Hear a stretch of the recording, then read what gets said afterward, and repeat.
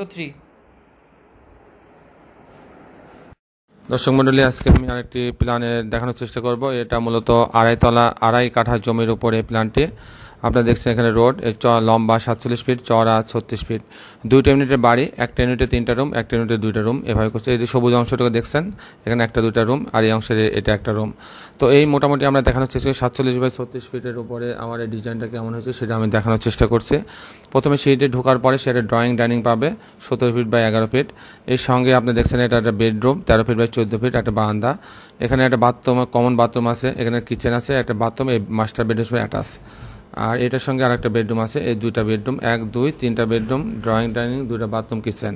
এই অংশে ঠিক তেমনই আছে যে এই সিঁড়ি ঢোকার পরে একটা drawing dining 17 feet by 11 fit, এখানে একটা বেডরুম আছে 13 ফিট বাই 14 ফিট, এটা একটা কমন বাথরুম, এটা কিচেন, এটা এই বেডরুমের সাথে অ্যাটাচ। এখানে 2টা বেডরুম, ড্রয়িং ডাইনিং, 2টা বাথরুম, কিচেন, একটা বারান্দা।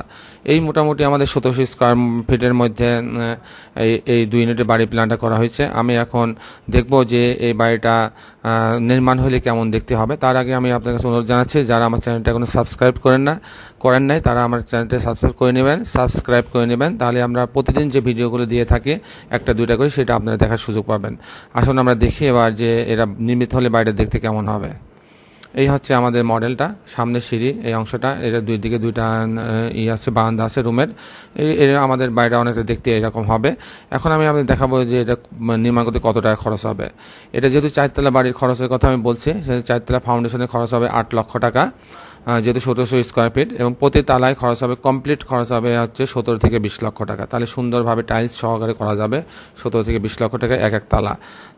সেইভাবে 4তলায় আপনার হয়তো যে টাকাটা লাগে সেটা 34 দুগুণে 68 লক্ষ টাকা খরচ হবে এই বাড়িটি নির্মাণ করতে, এরকম একটা 4তলা বাড়ি করতে। তো আশা করি দর্শক মণ্ডলীর বাড়িটির প্ল্যান আপনাদের অনেক ভালো লাগবে এবং ধারণাটা আপনাদের কাজে লাগবে। আগামী পর্বে একটি সুন্দর প্ল্যান নিয়ে আপনাদের মাঝে উপস্থিত হব। ততক্ষণ বিদায়, আল্লাহ হাফেজ।